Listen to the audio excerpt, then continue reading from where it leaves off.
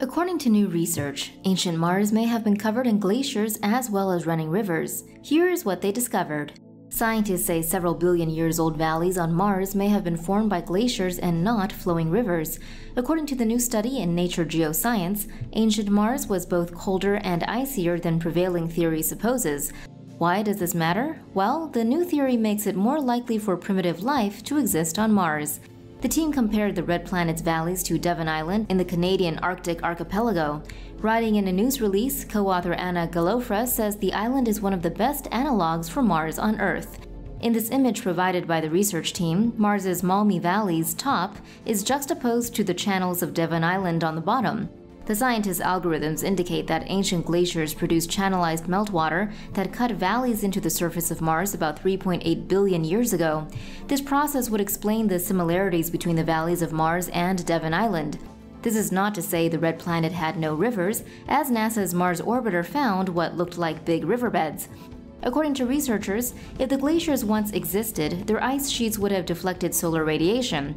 This means ancient life would have had a better chance of surviving on Mars than previously thought. NASA's Mars Reconnaissance Orbiter found evidence that a river system existed on Mars's Hellas Basin about 3.7 billion years ago. Here's a rundown of what they found out. A new study suggests the red planet once sported an entire river network billions of years ago. Scientists spotted evidence that a river system had existed in the Hellas crater on Mars 3.7 billion years ago, according to a paper published in Nature Communications. The system consisted of many rivers that were several meters steep and had been active for more than 100,000 years. This suggests Mars used to have a more clement climate system that could sustain large bodies of water on its surface. Using data gathered by NASA's Mars Reconnaissance Orbiter, scientists surveyed the Hellas Basin and discovered signs on a 200-meter-tall cliff that suggest the region used to support a river system. Writing in a news release, the team says the extremely high-resolution image from the orbiter's camera allowed them to read the cliff face and see sedimentary rocks that one would find on riverbanks. According to the researchers, these ancient rivers probably changed their gullies and left behind sandbanks like certain rivers on Earth, such as the Rhine in Germany and rivers in northern Italy.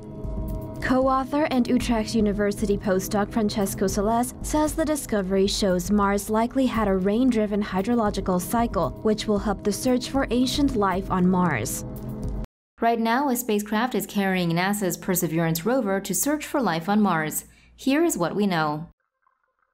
If all goes well, NASA's spiffy new rover will make landfall on Mars next year. Why another rover, you ask? Because this one is equipped to look directly for evidence of life on Mars. Previous rovers only looked for signs that Mars may once have been habitable. NASA successfully launched the 2020 Perseverance mission from Florida's Canaveral Air Force Station at 7:50 a.m. on July 29th. This spacecraft is carrying an orbiter, a rover, and a drone helicopter. According to NASA, the Perseverance mission will land on the red planet on February 18, 2021. Space.com reports the spacecraft was put on safe mode after launch because it flew into the Earth's shadow, which led to unexpected low temperatures. However, the agency said the situation is not concerning and added the spacecraft is happy there. The spacecraft will deploy the Perseverance rover and the Ingenuity helicopter. The vehicles are to explore the Jezero crater, which was once a lake bed on Mars.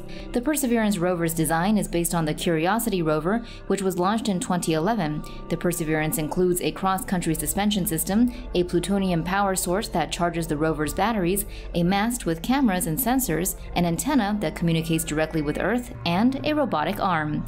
The arm will use a drill to bore into the ground. The arm's X-ray and ultraviolet spectrometers will scan the soil for amino acids and fatty acids, which would imply the presence of life forms that may have existed on Mars. NASA will need a lot of logistical backup to run its planned missions on the Moon and Mars. The support will be provided by the proposed Lunar Gateway Station. The U.S. has awarded the contract to design the habitation module on NASA's Gateway Station. NASA plans to support its long-term exploration of the Moon and Mars from Gateway, a modular space station orbiting the Moon. According to the space agency, it has selected Northrop Grumman to design Gateway's habitation and logistics outpost known as HALO. Gateway is a modular design. Its power and propulsion element, or PPE, will have a 60 kilowatt solar electric propulsion system. The PPE contract has been awarded to Maxar Technologies. The two modules will be launched together in 2023. NASA's Orion spacecraft will be able to dock at Gateway and utilize the station as a base of operations, where the Halo habitation module will enhance the craft's life support systems.